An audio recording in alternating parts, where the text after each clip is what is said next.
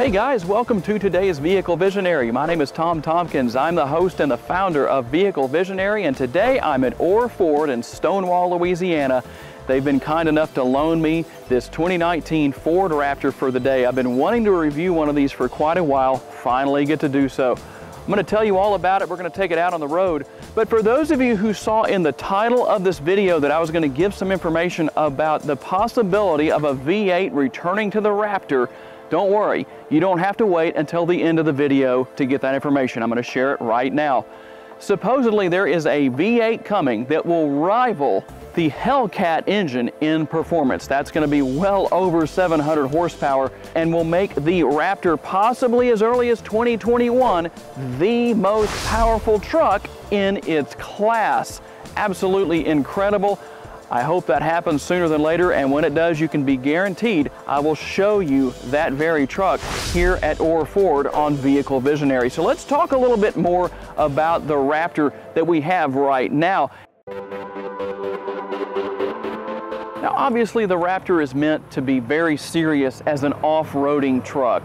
You can tell by the off-road tires and just the overall appearance and stance of the truck. When you start looking at just the headlights, I really like the way they're designed. They're going to be nice and bright for you when you're out at night. Most likely you won't have any light where you take this after dark. And of course, if you happen to get stuck, you've got tow hooks on the front and the rear of the Raptor. And you also have skid plates. I like that feature as well. And just the overall look, this truck is a little bit wider than the average F-150. I'll put the dimensions on the screen for you.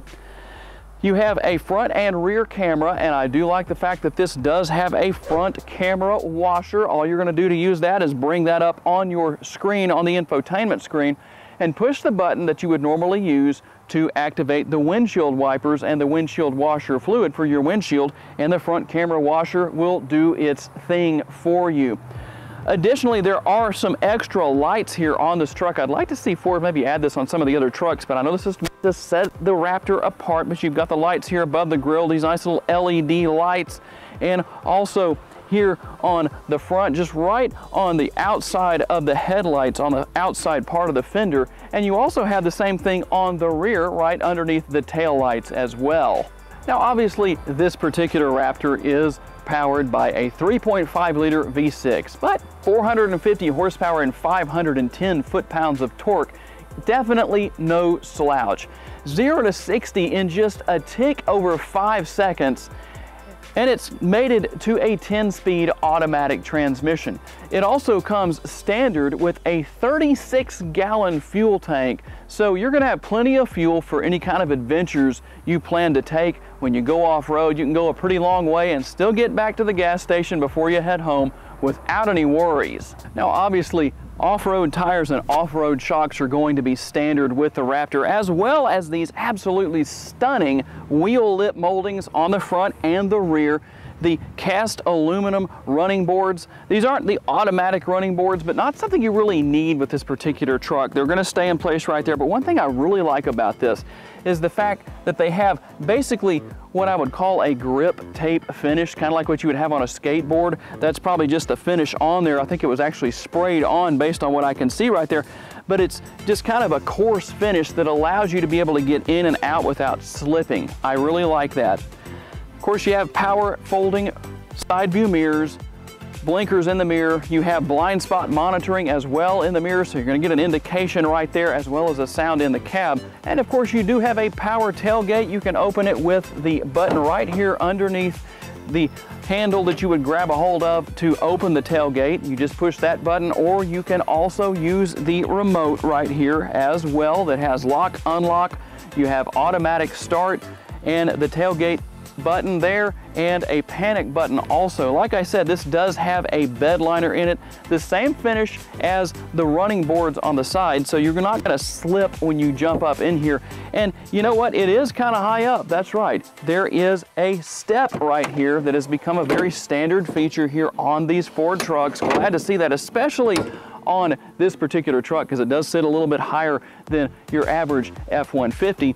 You also have dual LED lights in the back of the bed. They're going to help you to see after dark. You've got 4 tie-down points and a power rear window, and the button for that is just above the mirror in the interior, the rear view mirror in the interior of the truck. So getting into the back seat of the Raptor, and really all 4 doors, very easy. There's a grab handle at each door, and all you're gonna do, of course, grab that, hop in, nice and easy. Super comfortable back here. You have not only cup holders on the rear of the console, but also here in the fold-down armrest, you have dual air conditioning vents, as well as heated seats. You also have USB ports, a 12-volt connection, and a power outlet. In addition, your rear seat passengers are going to enjoy the panoramic sunroof.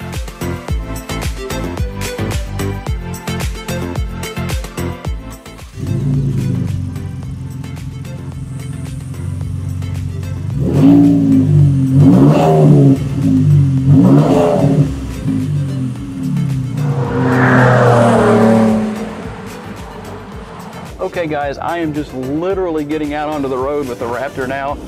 My first time driving it. I didn't even set the mirror there. Boy, I tell you what, this thing is awesome. If you're looking for a truck that's going to pull well, this is definitely it. And I don't mean as far as the weight that it will pull, but on that subject, it does pull up to 8,000 pounds and has a payload of over 1,353 pounds. So pretty impressive, I must say. But obviously the acceleration of this truck is one of the most important features. But I can tell just from driving it, the truck is a little bit wider. My daily driver is a Ford F-150, so I'm pretty used to that particular size of vehicle.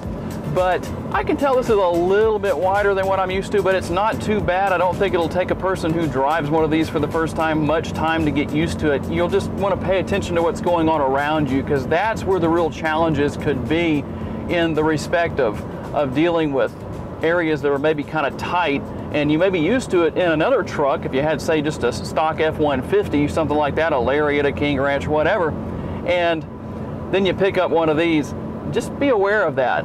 The steering wheel, of course, nice and comfortable. I really like what it has here. The truck is very easy to drive.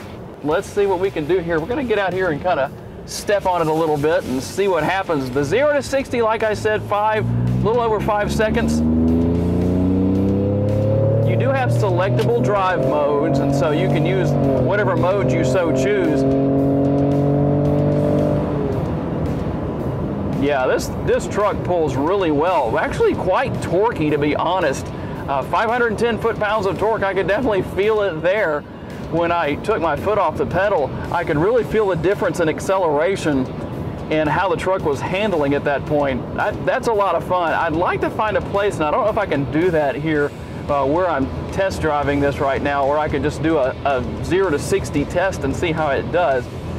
But we'll see. But one way or another, I really like the layout. Everything's easy to get to.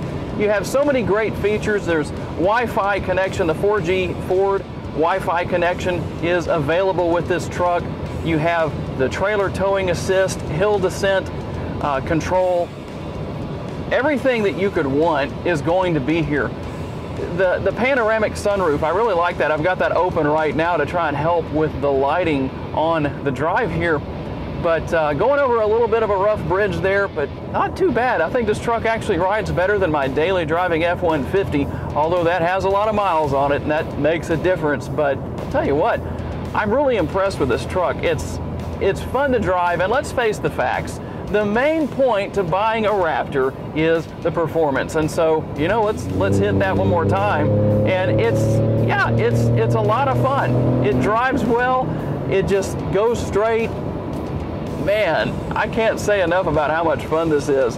So if you're looking at picking one of these up, I would definitely say that make a good decision on this. In fact, this very truck, of course, is for sale at Orr Ford here in Stonewall, Louisiana.